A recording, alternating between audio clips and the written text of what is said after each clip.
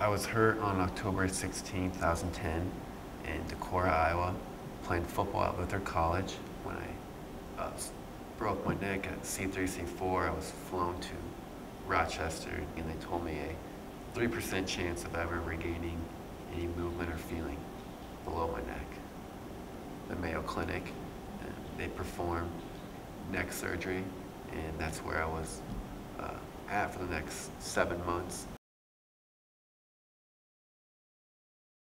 It was pretty interesting with all the infrared cameras around the room and the bulbs and all the setup and the wires. And it's pretty fascinating what they can capture and do with technology.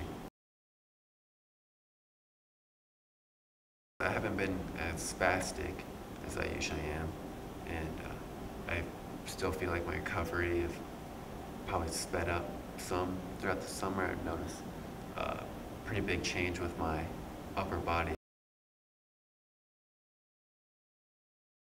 Strength and recovery from the last walk, and then my stamina and walking has improved. I for sure noticed changes throughout my body throughout the summer, but it'd be really neat to see the recovery through a computer as well, through the gait analysis. Just do what I can each and every day to get better and put as much time and effort and have no regrets about how hard I worked. I've been able to transfer myself on my own, but now getting my legs up on my bed on my own would be my next step.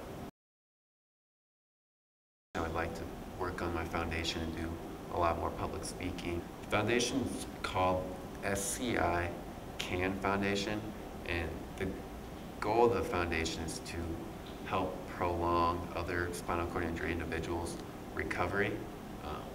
With my journey, I've been blessed and fortunate to be able to be close to Mayo with great facilities and great therapists.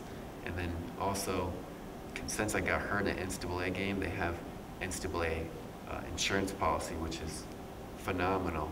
So being able to go to Rochester for the 4 months use their really nice technology and therapists, I've been able to prolong, I think, my recovery further than most people could.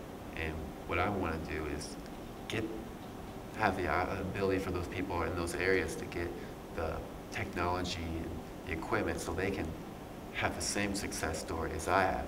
For the foundation, we want to purchase those equipment, put it in a public spot. It's another thing I would like to team up with Mayo. Through my foundation, I want to go to Rochester to help the Neuro Recovery Board and to get that started for the first recovery home in the country, and I think possibly the world.